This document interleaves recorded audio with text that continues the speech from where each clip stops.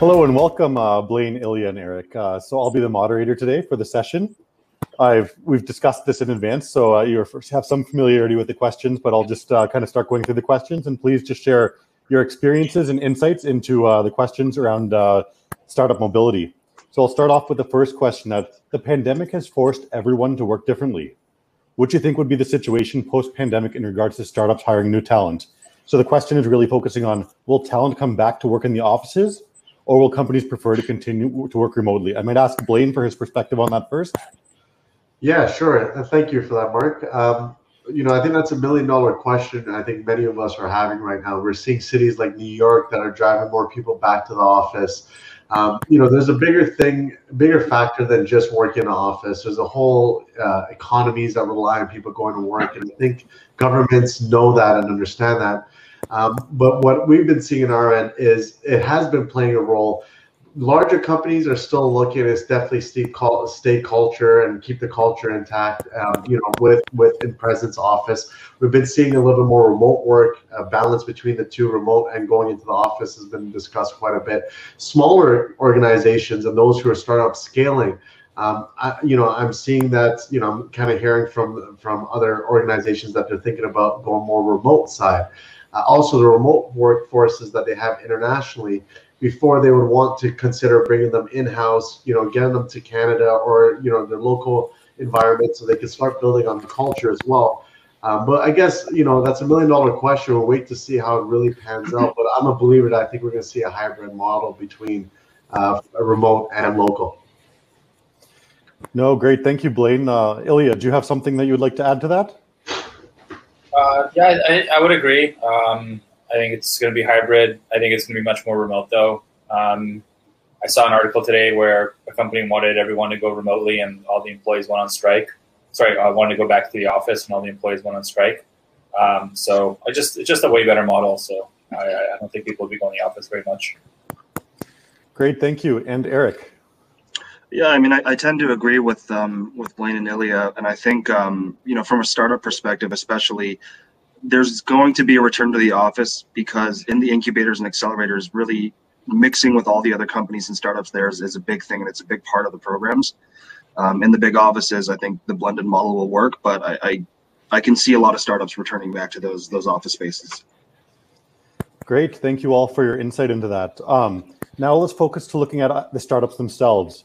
So for startups that are looking to access the North American market, do you think they will need to be in market in the North American market, or will they be able to access the North American market from their home countries? I might start off with Ilya. Yeah, I don't think you need to be physically in any location to do business in that country. Maybe it'll help, but the advantage is a lot less than it used to be. We have customers all over the world, and we don't have people in those countries, and most sales we do are on the computer. So I don't think you need to be in the country. We have U.S. customers, and we're not U.S. Thank you, Ilya. Moving on to Erich. Yeah, I mean, I completely agree with Ilya there, and it's easy today, especially to be selling into other countries with software solutions, sitting at home. I think for business development in particular, it's never bad to be able to go to another country, meet somebody face to face, and have that familiarity. But it definitely doesn't hinder progress to be sitting at home on Zoom. Great, thank you, Erich. Listen, I'm not going to agree with this one just because of the hell of it. We can't agree at every point. So let me be a devil's advocate and say I don't agree with that necessarily. I think it has a lot to do with the cost or the total value of what it is that you're, let's say, sales perspective. I was a former sales executive. I worked corporate sales for quite some time. I value an in-person relationship.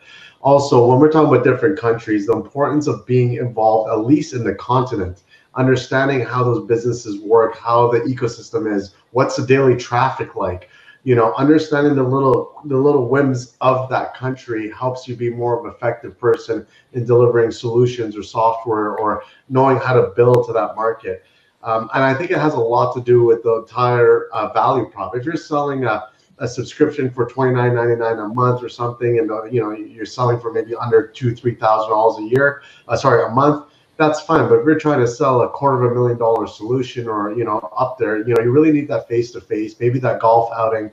And now to Ilya's points and right? That you don't necessarily need to be in that country. You could just travel.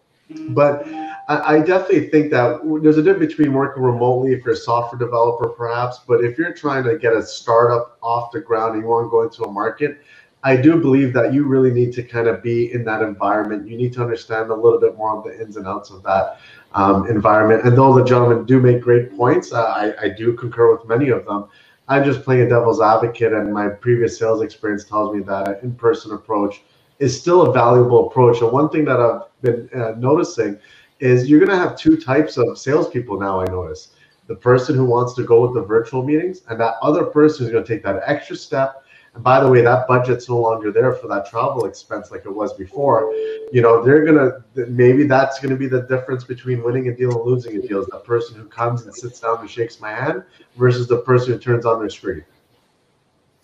No, that's a great perspective, Blayne. Ilya or Erich, do you want to add or anything to that?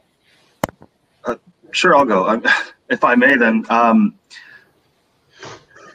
I think it's an interesting point.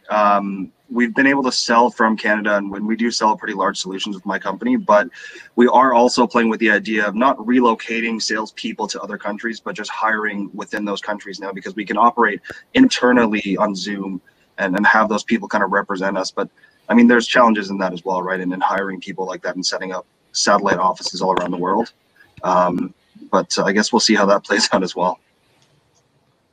Yeah, there's a good solution you can use. There's a few of them, Deal, Remote, etc., that can help you set with payroll and contractors for that. Yeah, I think Blayne, you're right in the fact that you need to know the country and the market you're selling into. Like, I get a lot of cold calls from people who clearly aren't in Canada or don't really understand the Canadian ecosystem, and they never work. So I think if you have someone who maybe isn't here but understands the local market, takes the time and studies, etc., that you can do that.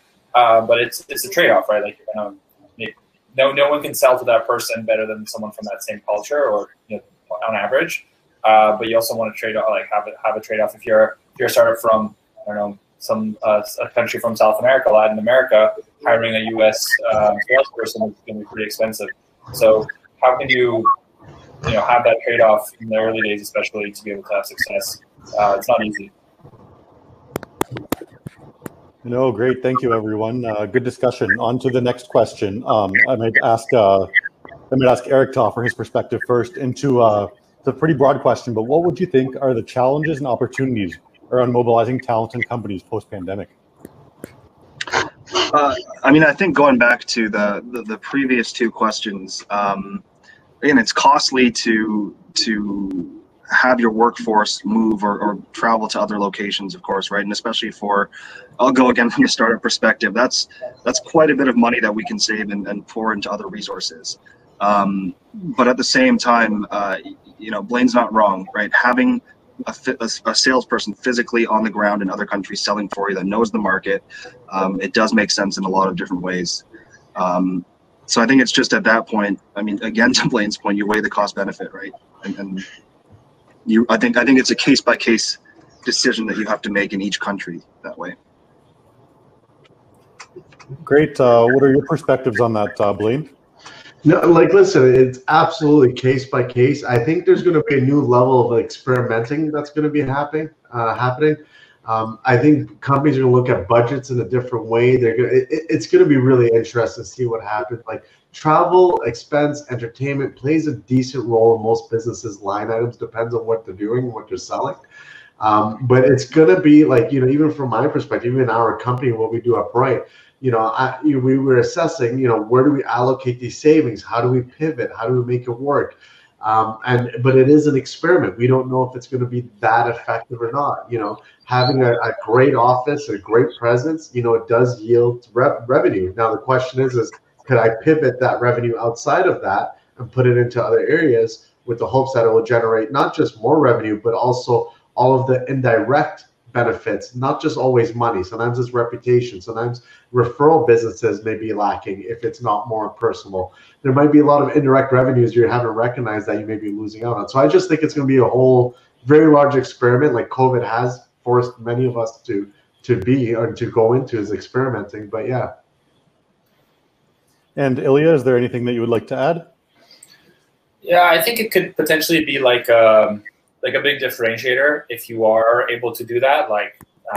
Because not many people are doing it. So if you are able to spend money, fly, do something, with that in-person aspect, it might make it even bigger impact than otherwise. So yeah, maybe if you can do it, it could be a something to help you stand out and close some deals. Right. And just one thing I want to add to that point is know your customer very well, know your target audience. I know that's obvious speaking to the startup community, but a lot of startup companies are building great innovative solutions, but they're still selling to an old school industry or a generational industry that that their decision maker might not be so inclined in Zoom meetings, will really value that person in face to face. So one thing is, if you're looking, especially at the big ticketed items, know who's making that decision, know what it is that they do, try to judge, is it worth paying that $2,000 to $3,000 expenditure for travel all around, or is it better that we do it digitally? So that would probably be another takeaway I would have for any startup looking to sell. Well, and sorry, if I can just add quick, so I love that point because before we dive into a new market, we engage with trade commissioners, we engage with consulting firms. You pour a little bit of money in and see, is it worth it to implement an entire team there, or can you just do it virtually, or even just leave it alone for the time being, right? But I like that point a lot. Great. So I think we can definitely agree that we need to weigh the costs and benefits of going into the new market. And just in our last minute of the session, are there any major takeaways that you would provide for advice to kind of startups that are looking at different markets during this time, kind of pandemic and post-pandemic? Blayne, I'll start with you. Any advice for startups? Right off the bat, if you're a Canadian business, you have payroll, government has been really helping you kind of stabilize. Take advantage of that, right? Take advantage of the cost savings, take advantage of the opportunity to hire people that, you could try and experiment. I think that's key to any business, especially in this market.